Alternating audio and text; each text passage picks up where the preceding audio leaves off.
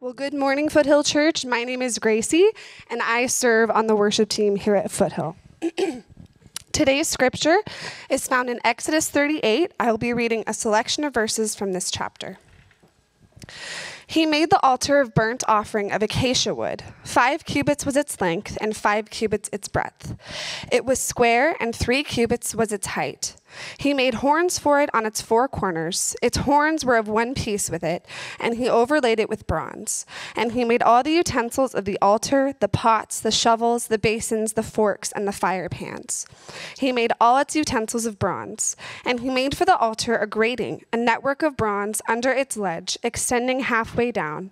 He cast 4 rings on the 4 corners of the bronze, grating as holders for the poles. He made the basin of bronze and its stand of bronze from the mirrors of the ministering women who ministered in the entrance of the tent of meeting. And he made the court.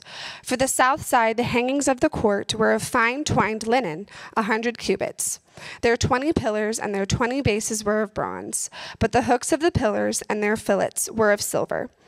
Bezalel made all that the Lord commanded Moses, and with him was Aholiab, an engraver and designer and embroiderer in blue and purple and scarlet yarns and fine twined linen.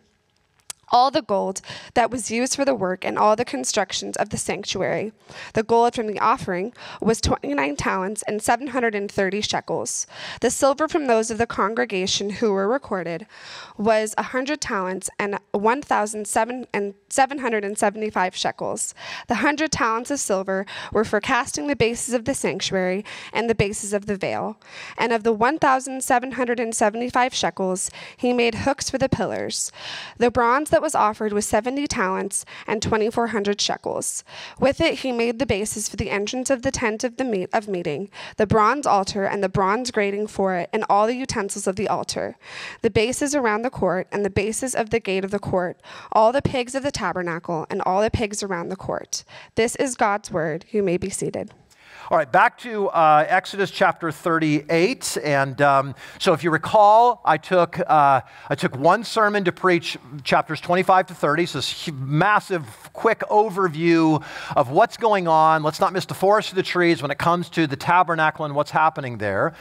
And then now we're sort of slowing down because chapters 35 to 40 allow us to see it again, and I want to focus in on each of these areas. Remember, we are now, I know this doesn't seem like it, but we are in the part, most people skip over this, but this is the most important part of Exodus.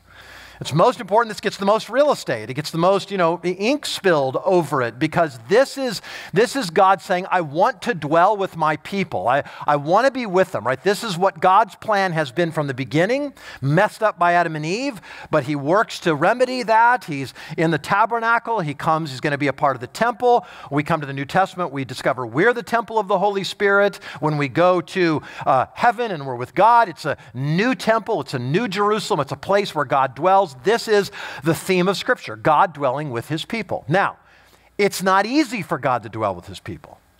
There's a real problem, right? The problem is God is perfect and holy and righteous and sinless, which is why every time anybody gets within any distance of God, they feel the unworthiness. And God says, you can't be in my presence and live. There's a big problem. We're sinful, God's not. God has, because of his holiness and because of our sin, has become dangerous to us.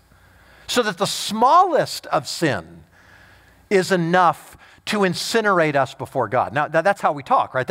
We think, well, my sins are all small. I don't murder people, I'm not into espionage, I'm not defrauding people, whatever. I'm not stealing from banks. We tend to minimize our sin and think it's a small thing. So it'd be unfair for God to punish me for my sin or for me not to be able to have a relationship with him. But look, it's like if, I know it sounds silly, but imagine an astronaut, okay? Bear with me. And he's got pinholes in his spacesuit. Okay, look, he can whine all day long that these are small things that shouldn't make a difference, but they do. He will die, right? Those small little impurities, those small little, pinholes are going to mean his death. So God, it's not an issue of fairness or unfairness. It's just a fact. It just is. Same with God. It's not an issue of fairness. It's just a fact. So you can decide you don't want to deal with that, or you can listen to what Scripture says. So God says, look, I want to be with my people. Here's this problem. And yet God makes a way. That's the tabernacle. That's what he's doing. And by the way, let me situate us, okay? Chapters 25 to basically 31 are all about how God wants to build the tabernacle, okay? And then we get to chapter 32 and something horrific happens. In fact, it's so bad that it's almost the end. It's the worship of the golden calf, the erection and the worship of the golden calf. So we spent many weeks kind of walking through that section of scriptures. That's going to last us from 32 to 34, right? And this is God saying, man, that we almost lost it. God almost walked away from us. This was about the end of us as a people. And God saying, I have every reason to wipe you out. And the people know this. We sinned so bad, God had every right to eliminate us, and he doesn't. Because we turn the page after all of that, and after God remedying it through a mediator and a sacrifice, and we turn the page and we get to chapter 35, and that's when Moses stands up and says, we need to take an offering. God's going to build the temple. God's going to build the tabernacle. And he asks for an offering. Now I want you to see the order of events here, okay? I want to build the temple. You've sinned horribly. You've sinned in such a way that I have every right to walk away from you. I have every right to leave you and let you die in the wilderness. But I don't. Now, in God's magnanimous mercy and grace, he makes a way to come back and say, now I'm going to be with my people. Then there's an offering. You follow what I'm doing here? What's happening here? It's always this way in Scripture. It's always what God gives and we give in response to that. Giving to God, that kind of like I'm going to respond to God through giving, Chris just talked about it, is never a condition for receiving mercy. It's always a response to mercy. That's where I want to start today. I want you to see, as I think this passage is asking a couple of questions that I want to see. And the first, I'll just give you the outline. The first question we're going to answer is what shall we offer to God? And the second one is, what does God offer to us? Okay, what shall we offer to God? And so we're going to sort of skip the order here, but we're going to start there. Okay, what shall we offer to God? Okay, now notice, if you go to verse 8, there's these women, we'll talk about this in a moment, who offer up their mirrors. This is very interesting. We'll get back to that. And then in verses 24 to 31, you've got all of this gold and silver and bronze. Other places are going to talk about the fabric they gave, all of the stuff that was needed. This is overwhelming generosity. They give out of their wealth. These are former slaves who had nothing. Okay, and again, these are picture after picture we're supposed to see. This is our condition. We've got nothing. God saves us. They didn't have any reason to believe that God should be that magnanimous in his mercy, but he is. And out of that they give, and they give abundantly, like a ton, literally 1 ton of gold and 3 1/3 tons of silver and 2 1/3 tons of bronze. It's massive generosity. There's a story told in 2 Samuel 24 where King David wants to go and make an offering to God, and he goes and he wants to buy this threshing floor. It's actually the place where the temple eventually would sit of Araunah, and he goes and he says to Araunah, I want to buy the field, and Araunah falls on his feet, maybe he's afraid of the king, we don't quite know, but he says to the king, no, you take it. I want to give you this place. And listen to how King David responds. He says, the king said to Araunah, no, but I will buy it from you for a price. I will not offer burnt offerings to the Lord my God that cost me nothing. So David bought the threshing floor and the oxen, the 50 shekels for 50 shekels of silver, and David built there an altar to the Lord and offered burnt offerings and peace offerings. I want to give you this. What shall we offer to God? David says, I'm going to give him something that cost me. I'm going to give him out of the preciousness of what he's given to me. And this is Israel, right? This is exactly what happens with Israel. They give of their precious possessions. They're people who had just a few months ago nothing. They were slaves. They own nothing. And here now they finally have something, and they begin to give back to God a portion of what he's given them. They have an offering, right? This is the very first sort of inklings of what we talk about here. In fact, Why did they give? They gave because they understood. They saw what God had done. God, you could have eliminated us. You could have left us to die on our own. You could have left us in the wilderness. You didn't. You kept coming after us. You kept pursuing us. You kept drawing us to yourself. And for that, God, because of your mercy and grace, man, we now want to give back to you. And they give their most precious possessions. In fact, look at this. Here, the impulse of that kind of grace is always generosity. Look at verse 8 with me. He made the basin of bronze and its stand of bronze from the mirrors of the ministering women who ministered in the entrance of the tent of meeting. Isn't that an odd sentence? He made them, and he tells us out of what? Now, why is that important? Why does Moses include this kind of detail? I think look again, let's situate ourselves. Who are we talking about here? We're talking about slaves that up to this point owned nothing. Now imagine you're a slave in Egypt. Okay, Egypt at this point in history, you can see it in some of the hieroglyphics. You'll see sort of the cosmetics on women. They're known for beauty and cosmetics. They're known for making cosmetic objects. And one of those that they're known for is making mirrors. So they would take a precious metal, a bronze, a silver, a gold. They would polish it, flatten it, polish it to a high sheen, and they had mirrors to be able to look at themselves and make themselves more beautiful. These are slaves. They never had a chance to do any of that. I think we can assume. And what happens? We find out when the Exodus happens, right after all those plagues, God delivers them, and it tells us on the way out of their own precious possessions, the Egyptians just gave them all this stuff. So you can imagine, you are a woman, you worked for a really beautiful woman, and you're you long for that kind of beauty, but you can't have it because you're a slave. And on the way out, she hands you a mirror. And for the first time in your life, you can look at your face. For the first time in your life, ladies, you can go, now I can try to be beautiful.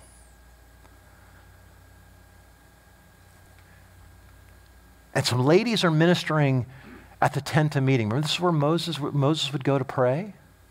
They're meeting there, and maybe, I don't know, Moses makes the call, we need bronze for the basin. And one of these women goes, I don't have much, but I have a mirror. Why? Did suddenly beauty not become important? Well, that's never happened in history among women, right? I don't think that's the issue. I think what happened is they said there's something more valuable. There's something more beautiful. There's something more wonderful. And I want to give to that. Isn't that amazing? Here's them saying, man, I see there's something greater here. I want to give freely out of this, and this is going to go to make one of the furnishings inside the courtyard, inside this place that's consecrated for the Lord's service. It's beautiful. It's beautiful. And by the way, this is the motivation for sacrificial service all the way through Scripture. Remember, it's never a condition, it's always response. When you get to the New Testament, and when Paul wants to encourage and motivate people to give, you know what he doesn't do? He doesn't say, hey, listen, I've got these hankies, and if you send me your money, I'll anoint them and send them back to you, and your house will be prosperous. He's not a huckster. He says, I'm going to motivate you. The reason I want you to give is I want this gospel to be true to you. So listen how he does this. In 2 Corinthians chapter 8, he says, I say this not as a command. By the way, this whole chapters 8 and 9 of 2 Corinthians are all about giving. I say this not as a command, but to prove by the earnestness of others that your love is genuine. I'm going to ask you to give. I want to see your love is genuine. For you know the grace of our Lord Jesus Christ, that though he was rich, yet for your sake he became poor, so that you by his poverty might become rich. That's how Paul motivates people. I want you to see what Christ has done for you. I want this to seep down. I want your heart to marinate in this, because when it does, and you really understand this, then what's going to happen? The impulse that gets driven out of that is an impulse of generosity. Man, that's why I want to give. I don't give because somebody stands up on a stage and uses guilt and pressure. I give because God has been so generous to me, and I see it. He talks about, he goes on in chapter 9 to say, give, but that our giving should be cheerful. Now, think about your own giving, whatever it's, to your children, to a vacation, to buy a car, whatever, or to church or whatever you do. Why do you give? Why do you spend your money that way? You want to. Like you're eager for it. Paul says, I want that to characterize the giving of a Christian, that I want it to be cheerful. So in 2 Corinthians 9, he says, each one must give as he's decided in his heart, right? Not reluctantly or under compulsion. Don't hold back, but don't feel like somebody's pressuring and twisting your arm.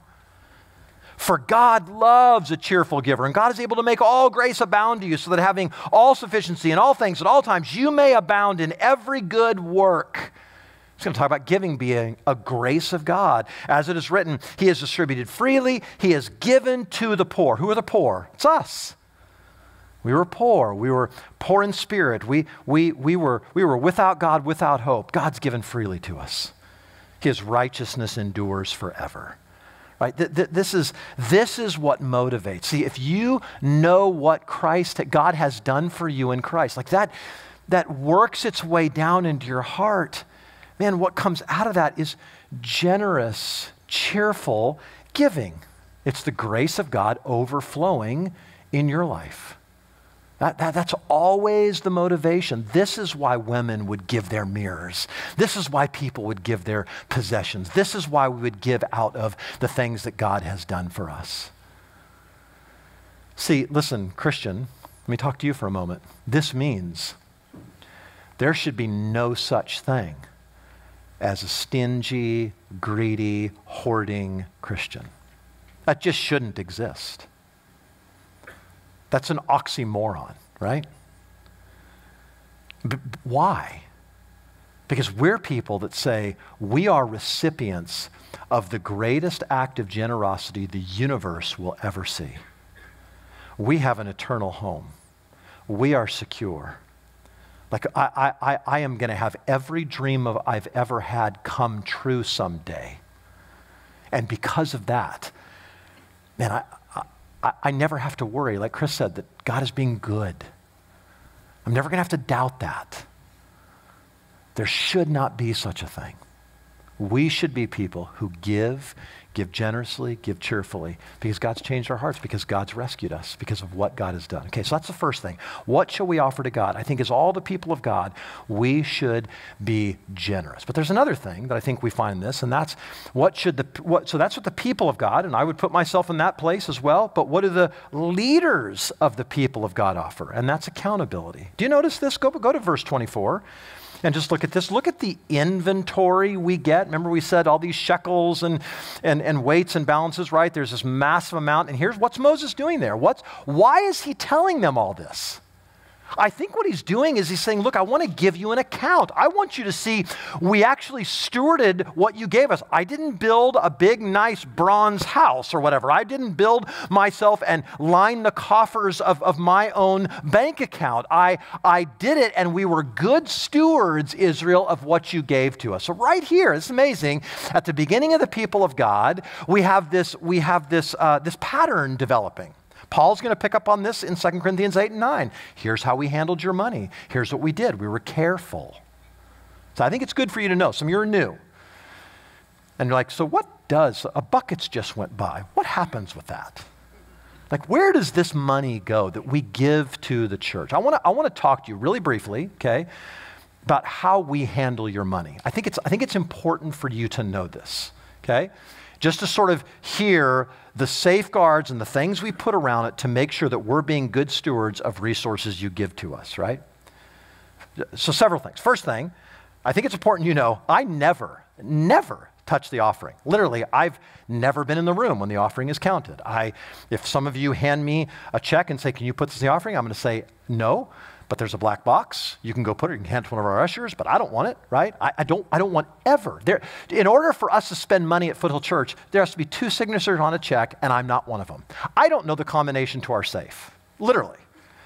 I don't know, like, account numbers. None of this stuff. Now, that's good. That's right. I shouldn't. That should be separate, right? I don't want to know that stuff. And I tell you that because I think sometimes there's this idea that, well, you're just sort of pulling the financial strings. That's just not happening. That's just not true, okay? That's the first thing. Second thing is, there is a chain of custody with your money. In other words, there's never a time when someone is alone with your offerings. There's always 2, 3, maybe more people in the room, and usually there's going to be someone who's not on staff, right? That's sort of paid to count your offerings and things like that. It's going to be somebody outside, some volunteer that comes to sort of hold us accountable that way.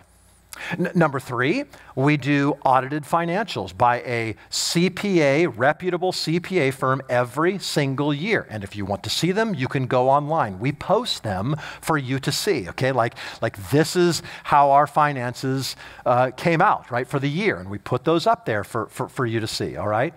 So we've got independent CPA audited financials that others are looking over our shoulders and saying, okay, you've done this right, or hey, tweak this, or do that, or do this better. And we do that.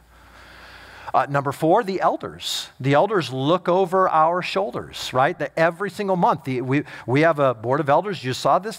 They are able to see all of our finances. They get monthly reports. They can ask questions. They can dig as deep as they want to go to find out exactly what's going on there. And then lastly, we have voluntarily submitted ourselves to a group called the ECFA, the Evangelical Council for Financial Accountability, where they are, as an independent agency, look at churches and religious organizations, say, okay, have we been careful to follow good habits of stewardship? And then every year they approve you or they don't approve you. We didn't have to do that, but we do that so we can say to people like you, look, we're trying to put these safeguards around us. We want to be accountable and we want to be careful and give an account for the way that we're spending the resources that God entrusts to us, okay? That's what I think is happening with Moses here.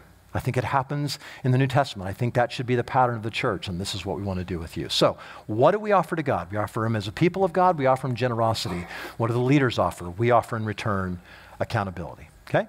That's the first question. The second question is, what does God offer to us? And this is really what I want you to see, and what the meat of this, that in fact, we probably could have flipped these over. It's what God offers to us that leads to what we offer to God, okay? And what God offers to us is this tabernacle. And the tabernacle isn't just a bunch of furnishings that sort of, oh, isn't that neat that they did that, and there's a tent on. No, every one of these things point to a greater reality. Every one of these things point that God is offering us something, God is doing something, and there's something bigger than just that piece of furniture, okay? So like what? What does God offer to us? First of all, I want you to see He offers us a way to Him, okay? So it's actually, you're in chapter 38. Go over to verse 18. And just, you'd have had to be reading very carefully, but just notice this. And the screen for the gate of the court was embroidered with needlework in blue and purple and scarlet yarns and fine twined linens, and described the cubits, how big it was. Their pillars were 4 in number. Their 4 bases were of bronze, okay?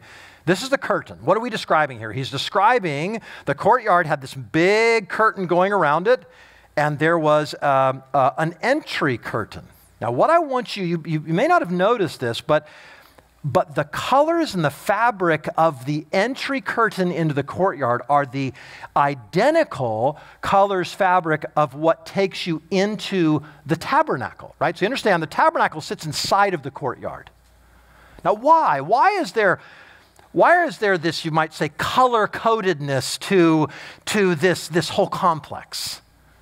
Right? This is, they'd see this color and understand every time I see this color, I'm moving toward the presence of God. This is God, this is Moses, this is this pictorial way of saying, here's a way in. This is how you come into God's presence. There's no digging under, there's no climbing over, there's no running around. God has ordained a way of you walking into His presence. Now, some of you are ahead of me, right? Because you know nothing changes when we get to the New Testament. Because Jesus is going to say, I am the way, the truth, the life. No one comes to the Father except through me. He's going to say in Matthew chapter 7, enter through the narrow gate. For wide is the gate and broad is the road that leads to destruction, and many enter through it. But small is the gate and narrow is the road that leads to life, and only a few find it. And then Jesus goes, and by the way, John chapter 10, I am the gate. It's me you come through. This is how we enter. This is the way in. The first point of entry is I come to God through Jesus Christ. By the way, listen a lot of times how we pray. Father, we come to you in Jesus' name. We ask this in Jesus' name. We come to you, right, through the Son. Like that's going to be ways that we pray, because this is how we access God. There is no direct, unmediated access to God. We come through this narrow way. We come through the gate, and according to the New Testament, that way is Jesus. So what does he offer? Hey, I'm opening a curtain. There's a way for you to come in. But the second thing is, he offers us a sacrifice for our sin. So what happened? When you walk through, if you go to chapter 38, you right there at the beginning, he made an altar of burnt offering of acacia wood. Now, if you saw the temple, you'd see the tabernacle layout, you'd see the courtyard, and this curtain brings you in, and boom, when you walked in, you would be confronted by this massive altar. Think of it, and I don't mean any irreverence by this, it's a ginormous barbecue. It's huge. And there it stands before you, and it is constantly burning. And people, day after day, hour after hour, are bringing sacrifice after sacrifice after sacrifice. There is this altar for sin in front of you. Animals, these animals are coming in, and they're substitutes. They are totally, we could say, innocent animals. And so I, as a worshiper, I come because I know, right? There's things that I'm feeling that I know are out of sync with God and I. And so there's all these offerings in Scripture. There's fellowship offerings. I want to have fellowship with God. Bring an offering. I've sinned. Bring an offering. I'm guilty of this. Bring an offering. Day of Atonement. I'm recognizing my sins. The priest first goes in, offers up a sacrifice for himself, and then offers one for the people. Blood, blood, blood. Everywhere, blood. I cannot even imagine. And it is this screaming testimony when you walk in that this is the price of sin. And I'm looking in a very pictorial, illustrative way at what sin costs. So I'd walk in with my lamb or 2 turtle doves or a bull or a goat or whatever, and I'd be a worshiper, and I'd come in with that goat or that lamb, and I would put my hands on that lamb, symbolically transferring my sin to this little innocent, perfect lamb, and then offer it up. What am I saying? Now take this, right? There's a statement being made there. Here's my sacrifice, Lord. Let it be offered in my place. And Lord, may you accept its death as the wages for my sin. That's what's happening in Israel all the way back in Exodus. Let it be the payment for the wages of my sin. See, we don't just march into God's presence. Do you know this? We come through a sacrifice. You come to Jesus, then you come to the altar, this altar for sin, this altar that sets before you the magnanimity, we might say, the ever-presence of your sin. And we go, I've got to offer, like there's something, there's no getting around this. I can't escape this altar. The clear message being proclaimed to Israel that's going to go all through Scripture is sin brings death. That's the wage of sin, and only a sacrifice can cover that sin. Only a sacrifice can make you right. Now, okay, here's a question. Did Old Testament sacrifices actually atone for sin? Don't answer out loud. I think the answer is yes and no. Okay, ready? Yes, because God said, bring these as an atoning sacrifice. Okay? That is going to be the way. I'm willing to accept these sacrifices, but here's the key. In anticipation of the future. Here's how Paul's going to say it.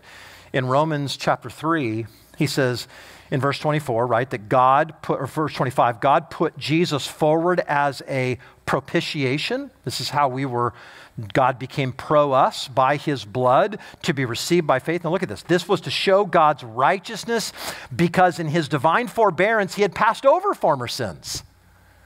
So there's these sins. God says, okay, I'm going to pass over these, waiting for this future sacrifice. And so this is exactly what happened. In fact, the Old Testament, so when I say yes, I'm going to accept these temporarily as a holding spot, but no, they will not, because the Bible says, the Old Testament says, the blood of bulls and goats don't take away sin. So you're an Israelite. Offer a sacrifice. But then somebody's teaching me, these don't actually take away sin. What am I doing here then? Oh, so this is a symbol of what's to come. I'm offering these things because it's pointing, it's a shadow of a reality that's in the future. By the way, this is why Paul is going to say things like, this was a mystery. In Old Testament Israel, they called it, like this is a mystery that's been hidden for ages, but now is revealed in what Christ has done. Aha! So this pointed, now we see it clearly. It's Jesus. They didn't know his name. They weren't quite clear, but if you wonder how an Old Testament saint was saved, they weren't saved because they put their faith in a lamb. They were saved because they put their faith in a future sacrifice. So they looked forward and said, Lord, accept this as the wages of my sin for that day when you finally sacrifice for all the sins of the world. What do? We look backward and go, we see Jesus. And we see what the Bible says. And now what do? We come and we say just what an Old Testament Israelite would have said, Lord, here it is. Here's my sacrifice. Please, God, accept this in my place as my substitute. His death as the wages for my sin once for all, and may his blood give me access to you. See how this is all laid out? Come through this curtain. Here's what I'm offering you. I'm offering you a way in. Do you know? Are you an outsider looking in? How do I get to God? How do I become a Christian? I come through Jesus. I'm confronted with my sin. I see what it costs. I repent of that sin. And I put my faith in the sacrifice that's been made for me. That's conversion. That's what takes you from darkness to light. That's what takes you from outside to inside. That's the way in. But there's something else going on here. There's another piece of furniture in that courtyard, and it's a basin. We read about it in verse 8, right? He made the basin of bronze. It's a wash basin. It's filled with water, in fact. Now, what's that about? This is, what's God offering us? A way to him. He's offering us a sacrifice for sin, and he's offering cleansing from what we might call remaining or indwelling sin.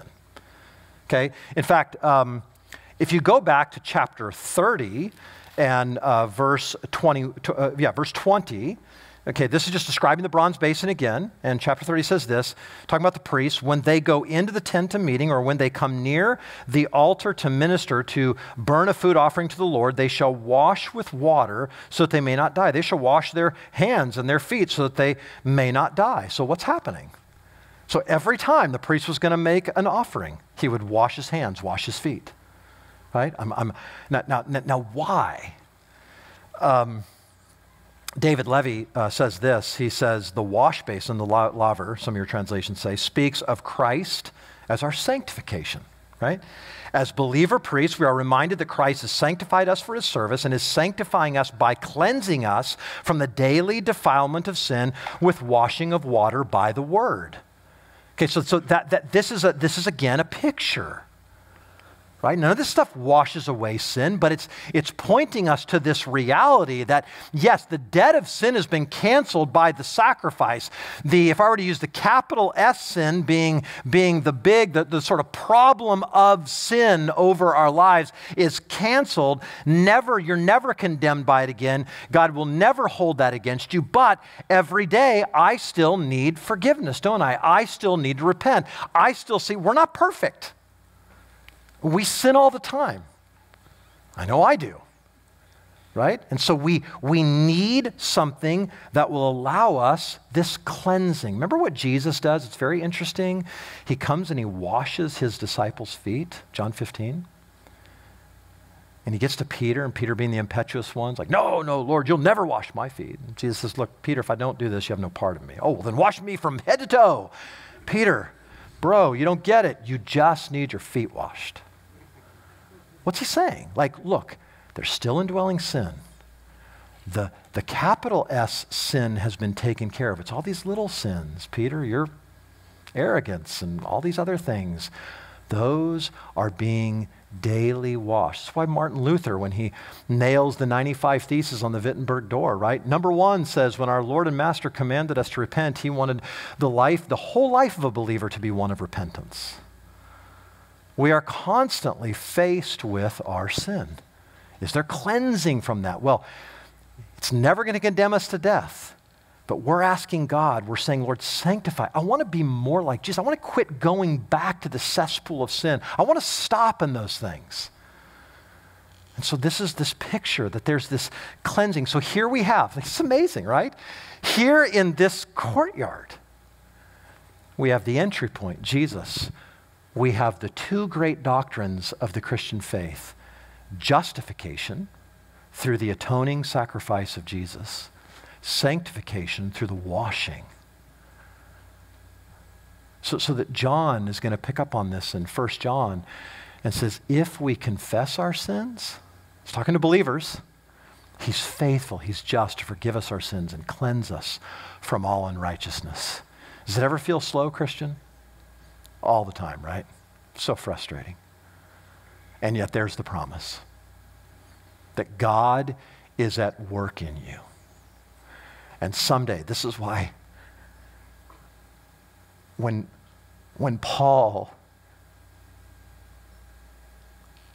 gives us that amazing golden chain in Romans 8, right? Those whom he predestined, right? He called. Those he called, he justified. And those he justified, he glorified. And Paul uses this idea of glorified. He says it in the past tense, like it's already done. Like there's coming a day, Christian. There's coming a day when all these sins that we wrestle with, all these thoughts, all these impulses, all these things, we're like, I'm so sick of this. Forever gone. You will be glorified. And you'll never struggle with them again. What's happening in the wash basin, right? It's this progressive needing to go back again and again. God, wash me. God, help me. I want to be done with these sins. I want to be more holy. I want to be more like your Son. This is beautiful. That's what's happening. So what does God offer to us? He offers us a way in. He offers us a sacrifice for sin. He offers us cleansing from remaining sin. How do we respond to that? Generosity. That's Exodus 38. Let's pray. Father, we love you and we thank you. We thank you for your overwhelming, magnanimous generosity to us. We thank you for the death of your Son. We thank you.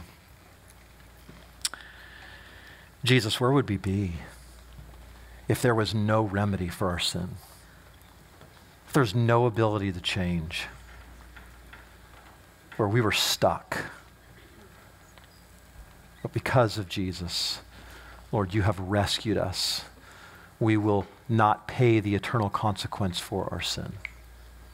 And because of Jesus, we can be cleansed in the power of the Holy Spirit. We can be cleansed incrementally, day after day, progressively toward holiness. Father, I pray, encourage our hearts through that. But I also pray, Lord, I pray that perhaps there would be somebody in this room or hearing me right now outside that would say, I see it. I see the gospel on display. I see my need. I've never known how to rid myself of the guilt of sin. And here they have the answer, that it's through the sacrifice of Jesus Christ. Here's my sacrifice, God. We can't sacrifice for ourselves. Jesus has done it for us. And I pray today would be a day where people would come in, see their sin, repent. As you draw near to them, they would see the overwhelming magnitude of their sin, but they'd also see the overwhelming mercy and grace of the sacrifice of your Son. And put their faith in that and be saved. And then all of us together would go back to the wash basin, go back again and again, and be cleansed and become more holy in the washing of the water through the Word. We love you, Lord. We thank you, and we ask this in Jesus' name. Amen.